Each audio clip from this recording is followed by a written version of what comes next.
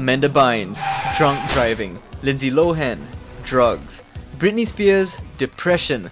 So, was Miley Cyrus's VMA performance indicative of a troubled life off stage?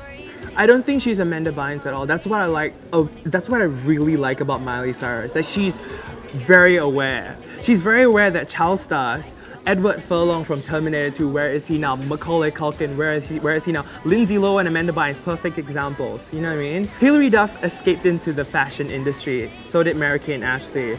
You know. I don't think she's going crazy. You know, going crazy would be something like I mentioned, Amanda Bynes, where weird stuff happens off the stage. If she's crashing cars, she's getting drunk, like shoplifting and things like that, then she's kind of local. I think something's got to her head. But she's doing all this stuff in the public eye, at the VMAs and her music videos. So for all we know, she's like super normal at home, like having dinner with her dad and stuff.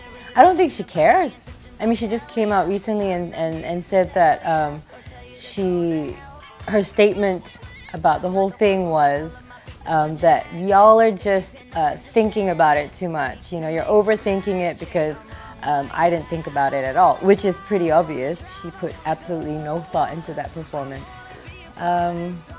So I don't know if she's actually, strategically planning it that way. Maybe it's her management that's manipulating the whole thing and she, doesn't really care, so... The men aren't spared either. Chris Brown was only 15 when he burst onto the scene, and by 20, he was a convicted felon for beating then-girlfriend Rihanna. Michael Jackson's star shined the brightest and ended with sex abuse allegations and drug abuse. Even Justin Bieber has been showing up late to gigs, fainting at others, also lashing out at photographers. So what really drives these child stars crazy?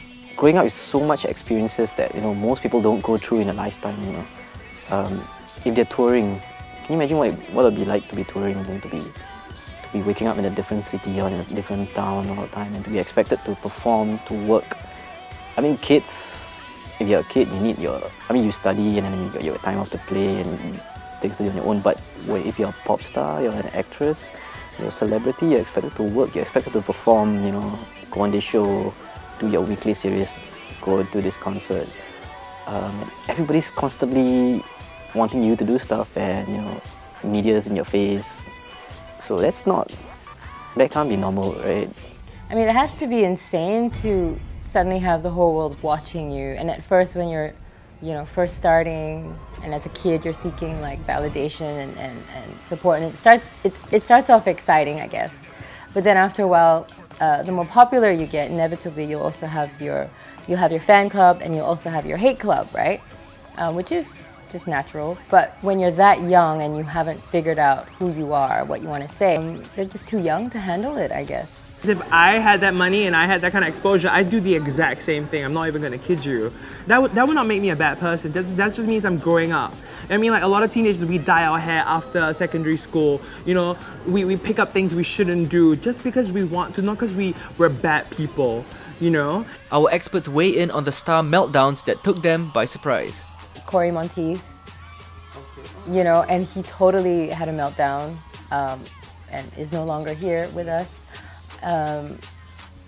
Had such a great future, wonderful girlfriend, so talented, but somehow with stardom and with being on that international stage, whatever your demons are from your past get amplified.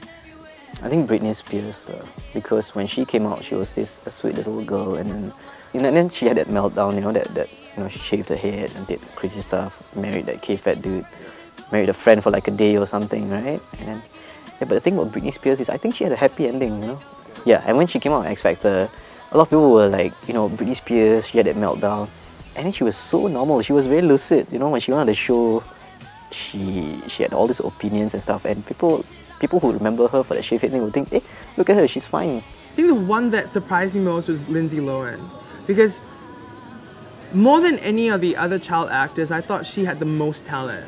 She has more talent than Macaulay Culkin, Miley Cyrus all combined. I did not expect her to go down that road.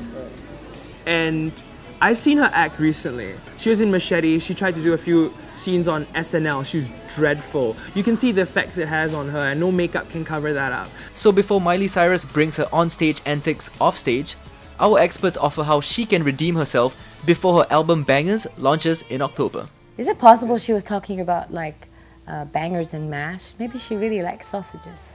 I think you need to have guidance. I think careful guidance is very important. I mean, look at the Harry Potter stars. They're doing great. Look at Emma Watson.